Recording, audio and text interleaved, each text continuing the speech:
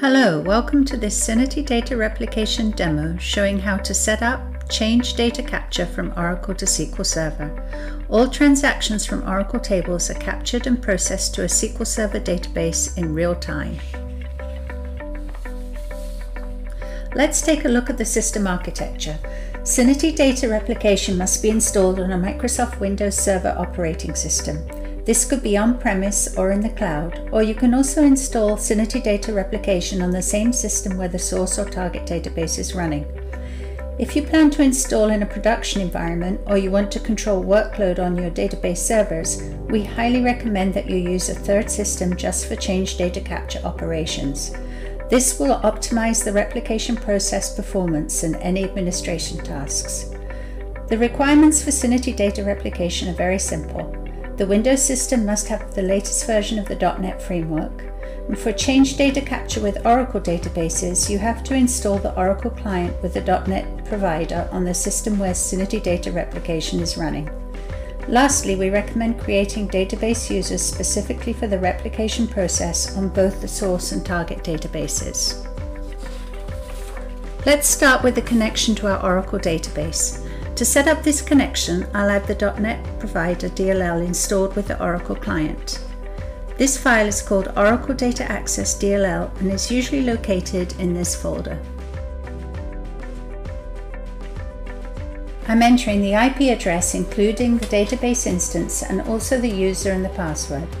The user should have DBA privileges, but if you want to know the specific permissions, you can research this information in our user guide or on our support portal. Now, select the schemas and the tables for this demo. Syniti data replication allows you to select multiple tables or a complete schema. If you miss tables at this stage, no problem, they can be included later even when the replication process is running. The next step is to set the Oracle transactional options. You have three methods to capture transactions.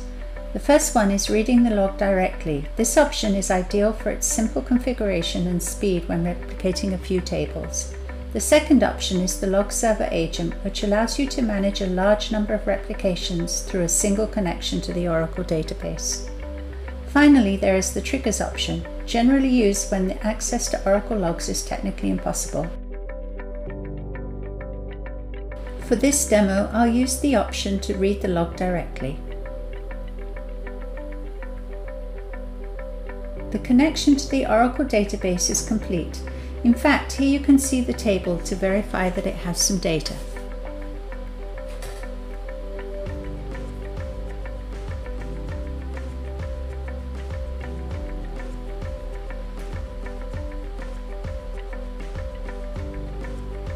Now I'll continue with the configuration of the target connection, in this case Microsoft SQL Server.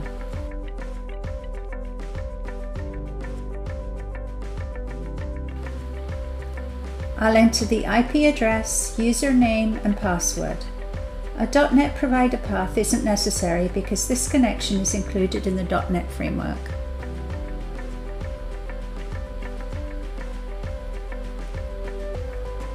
I'm not selecting a destination table as I'll ask Syniti data replication to create it for me.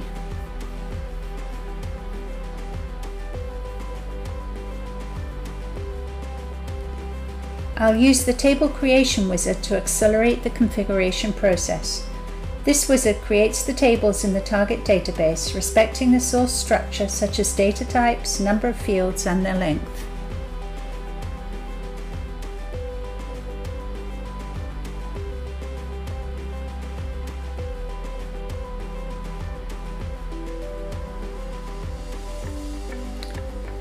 Once the target table is created, I can configure the type of replication for this project.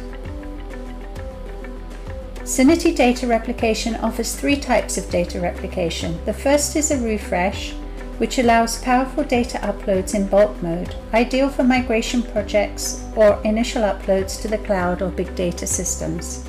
The second replication mode is mirroring or change data capture, which captures only the changes generated in the source database and moves these in fractions of a second to the target database.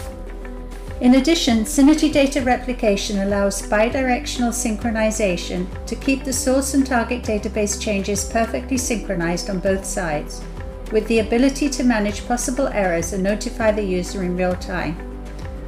Syniti data replication has no restrictions regarding the number of source and target databases to be replicated.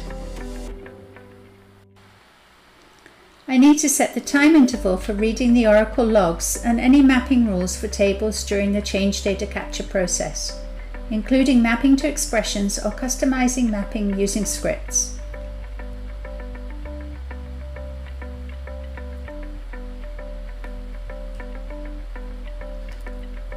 And with this, the configuration process is complete.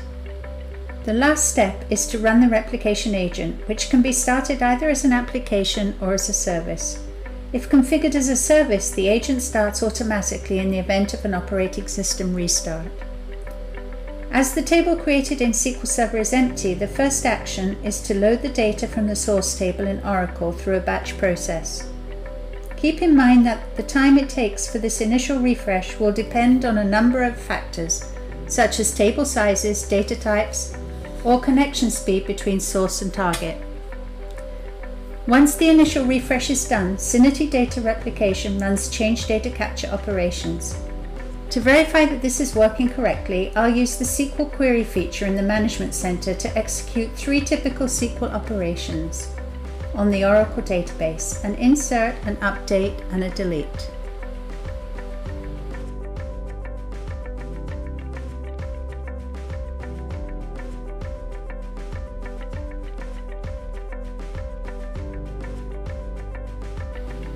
You can use the replication monitor to visualize the change data capture process. If there are errors in the process, they can be detected in this same window. As you can see, these 3 operations were processed successfully.